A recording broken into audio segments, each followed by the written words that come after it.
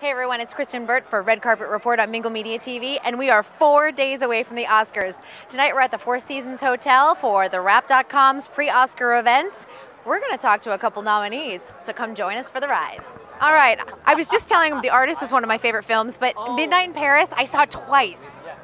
Go see it again. I love it. And you know, the interesting thing, I went to see it in the movie theater, and then I found out I was going to be working in Paris that day, so I felt like it brought me magic.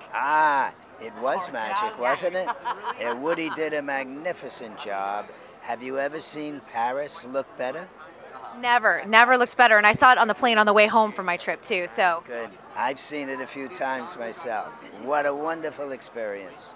It really is, and I think the one thing, you know, for Woody Allen, I think that this is one of his strongest films of the last decade. I mean, do you feel working on it?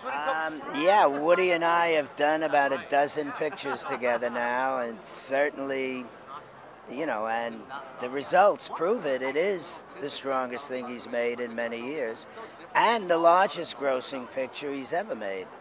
I know, for Woody Allen, that's a really big deal. Yeah, we're pushing about 157, 158 million worldwide now in box office, which is huge for him.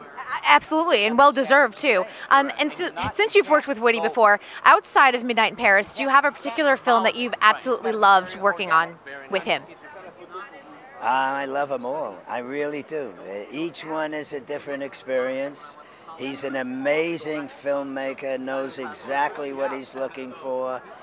Every picture's different.